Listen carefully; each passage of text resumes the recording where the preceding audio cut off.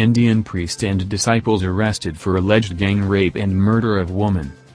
A Hindu priest and 2 of his male followers have been arrested for the alleged gang rape and murder of a 50-year-old woman in India's northern Uttar Pradesh state, local authorities said. Police arrested the priest on Thursday night for the alleged rape and murder, which took place at a temple in the Budaun district on Sunday, according to District Magistrate Kumar Prashant. The 2 other men, who are disciples of the priest, were arrested on Wednesday, Prashant said. The victim had gone to a temple in the neighboring village and that is where the alleged rape occurred, said Prashant, adding that the 3 accused men left the victim's body outside her home around midnight. The family frequented the temple so the accused knew where the victim lived, Prashant said. The priest was arrested in a hut in the forest near his village, after the police received reports that he was hiding there, according to Prashant. The accused claimed that the victim had fallen into a well, and they helped her out and dropped her home while she was alive. However, the family stated that the woman was already dead when they found her body outside their home, Prashant said, citing Budaun police. According to the post-mortem report, she died due to shock from excessive internal bleeding and her rib was fractured. She also had injuries and lacerations to her private parts, Prashant said. All 3 men have been accused of gang rape and murder, senior district police official Sankalp Sharma told reporters Wednesday.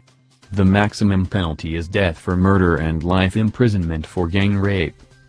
Budaun police have also launched an internal inquiry at the Uttar police station, where the victim's village is located, after local officers failed to immediately register the family's complaint, Sharma said. The officer in charge of the police station has been suspended. In a statement criticized by the organization's own head, a member of the National Commission for Women, NCW, who visited the victim's family, said that the incident may not have happened had the woman not been out alone after dark. I think if the woman had not gone out at night or if some family member had been with her then perhaps the incident would not have occurred, Chandramukhi Devi told reporters on Thursday. She has since retracted her comments. NCW chairperson Rekha Sharma, no relation to Sankalp Sharma, denounced the remarks. It's not NCW India's view and I strongly condemn it, Rekha Sharma wrote on Twitter. The Chief Minister of Uttar Pradesh, Yogi Adityanath, said on Wednesday that stringent legal action will be taken.